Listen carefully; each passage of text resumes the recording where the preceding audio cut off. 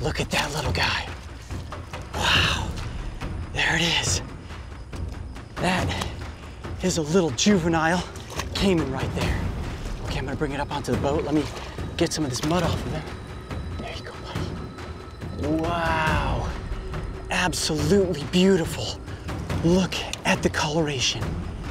Judging by the size of this caiman, I would guess it's probably around a year of age. The reason I wanted to get hands-on with one of these reptiles is so that we can look at some of its distinct features. At first glance, you may say to yourself, is that an American alligator? The caiman, while closely related to the alligator, is quite different.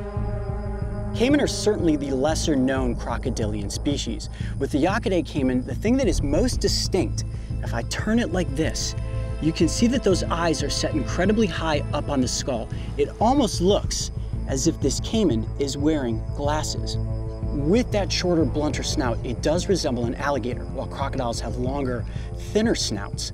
But with the caiman, you have this very distinct, jagged design to the teeth. When they're smaller like this, it's not as noticeable, but as they age and grow into adult stage, the front two teeth on the lower mandible end up poking up through the upper snout. Now, if you look at those forelimbs, the front feet are not webbed.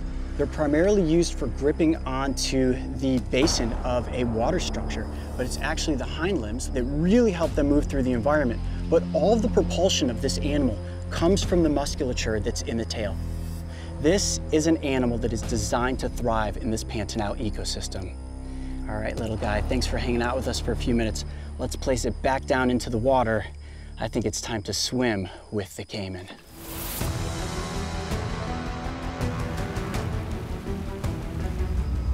So right now we're motoring very slowly back into this cove. This looks like it could be the best spot to encounter the largest quantity of caiman. Wow, this water is crystal clear. This is perfect. Big fish in here. The caiman are definitely eating well with all these fish swimming around.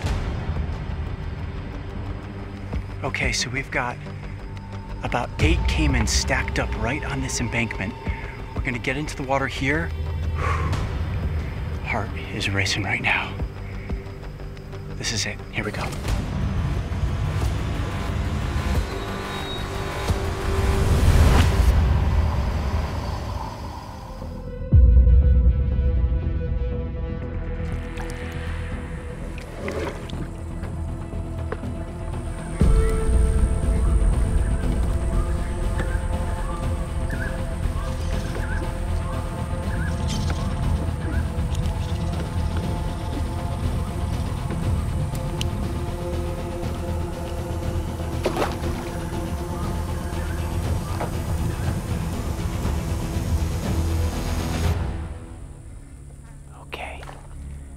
Just a few yards away from 2 very big caiman. Now you'll notice the one further up on the embankment has its mouth open. This time of day, they're thermoregulating their body temperature. With the mouth open, it actually helps the caiman to cool its body temperature, so it's able to control just how warm it's getting. Now all the scutes across the top of the back work like little solar panels, and they are just loving the sunlight right now. They feel completely calm with us in the environment like this. They haven't even flinched. They know that we're here, but they feel completely calm. Right now, we're trying to be as quiet as we possibly can.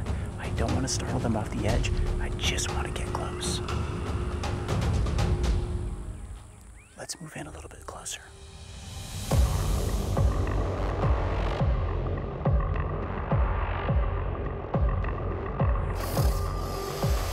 My heart is racing right now. Okay, here he goes. Down and into the water. Look at this. Look at the way that the eyes, the nostrils, and the ears stay just above the surface. Perfectly camouflaged. Okay, what I'm gonna do is gently coax the caiman down into the water. Let's get it out in the open so we can see just how large the body is beneath the surface.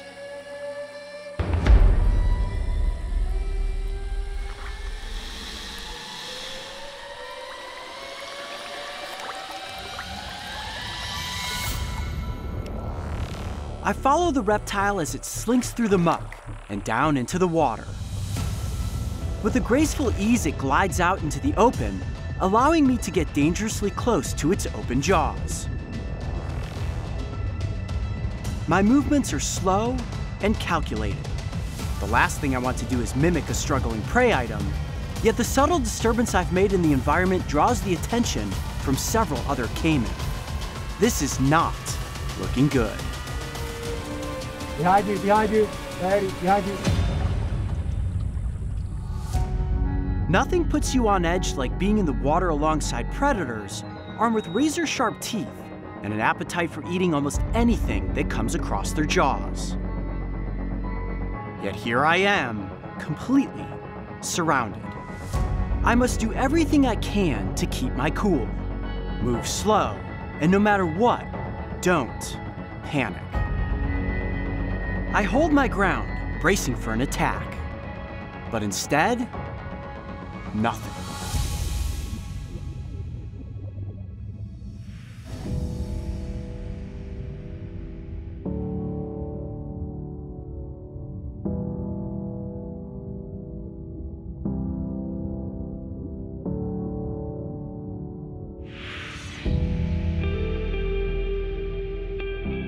These animals clearly do not see me as prey, and if they thought I was a predator, they would be long gone.